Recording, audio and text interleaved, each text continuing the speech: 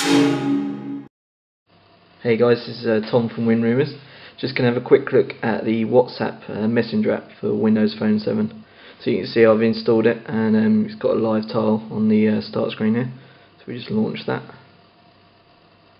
And what you'll see is it's pretty identical to the equivalent on the Android or iPhone devices. So what you'll get listed here is all your favourites. Now these will populate out of your contact list, so you'll basically get anyone who's actually got WhatsApp installed will be listed here. So similar to the iPhone version and the Android version.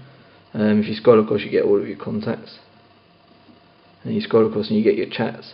Now group chats work here, so we can go in here and you can see that multiple people in the group there, and also the normal sort of one-on-one chats work as well. Now you can go in here and send messages. Now these messages are all sent over the data connection, so they're all free. You can also send your location, so just send the location there, and that will show you that on a map. And you can also send attachments, which is just literally images.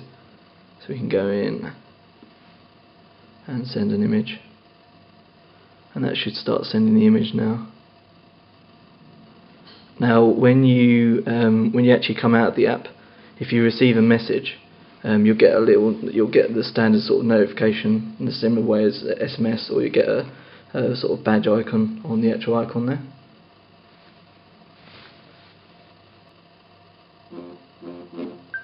So you can see it up the top, you get the actual message and you get a badge, so you can actually quickly just tap straight back into the app,